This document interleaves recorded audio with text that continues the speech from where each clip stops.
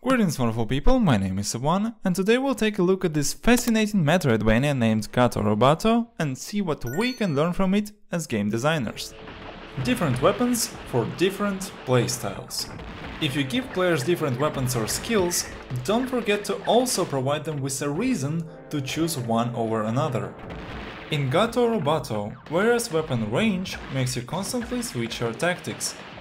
One weapon stuns enemies in place and thus excels at killing single targets, while another is super strong, deals area of effect damage and can shoot enemies through walls. Rocket Launcher also allows you to jump higher, has a cooldown and comes at the drawback of having a strong knockback. The same playstyle difference applies to the character itself. You can enter a giant mech and crush everything on your way, or choose to have a better mobility and be content with dying on the first hit. Restrictions spark creativity. Normally you can leave the robotic suit and use wall jump or squeeze through tight spaces as a cat. But in this hot area you have to really put the mechanical suit to good use, because you are not allowed to abandon it. Or consider water. Your super powerful suit is useless in it. If you don't want to die on the first hit, use a submarine, which allows for unique and completely different gameplay. Contrary, the vents allow you to explore the capabilities of Kitty itself. Your vulnerability and mobility become the gameplay's main focus. This constant change of movesets available to your character makes sure the game never gets boring. Teach through game mechanics. Gato Roboto never explains you how to perform a rocket jump in a sequence of boring tutorials, but rockets have an explosion cloud. If you touch it, you'll discover that it doesn't deal damage, but instead you'll be pushed away. At some point you'll realize that it's not really shooting that propels you upwards, you must actually hit something. And then you start shooting the walls and learn how to perform a wall jump. Visual introduction. And if you absolutely need to teach the player some counterintuitive idea, show it to them instead of showing a wall of text in their faces.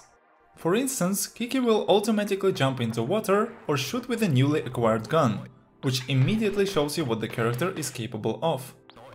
Grinding is not fun.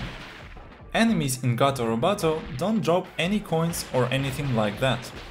You don't have to farm pickups in order to beat the game, and you are free to skip most of the foes, which is again a different way to play the game. I'm sure it's one of the reasons why speedrunners are so attracted to Gato Roboto. Moreover, you can only replenish health at checkpoints or other important places.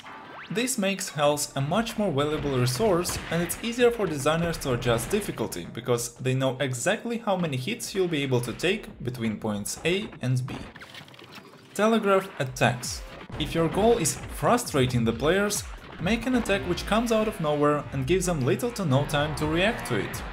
Contrary, a good attack is well telegraphed. You can anticipate what will happen next and use your skills to avoid taking damage. A reason to not hold the button down. I can hold the key to shoot repeatedly in a submarine. However, if I want to turn around, I need to stop shooting for a second. And that's great game design. If there is no need to stop holding a button, you might as well make its action automatic. Unfortunately, the same idea doesn't apply to the weapon you'll carry through almost the entire game, Robot's pistol. Each button press corresponds to exactly one shot bullet, and it's quite an annoying feature for a modern game.